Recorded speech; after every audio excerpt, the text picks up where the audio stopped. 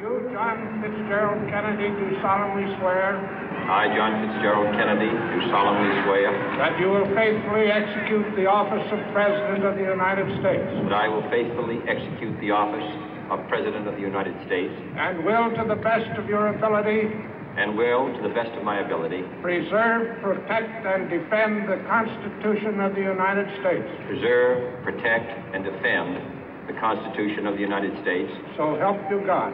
So help me God.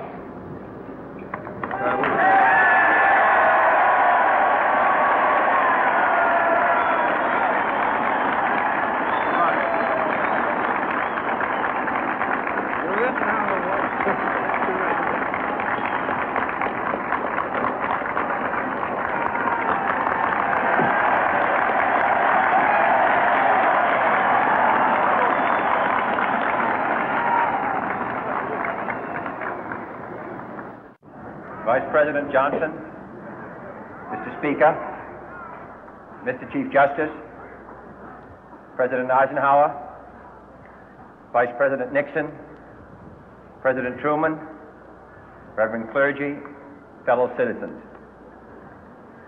We observe today not a victory of party, but a celebration of freedom, symbolizing an end as well as a beginning, signifying renewal as well as change.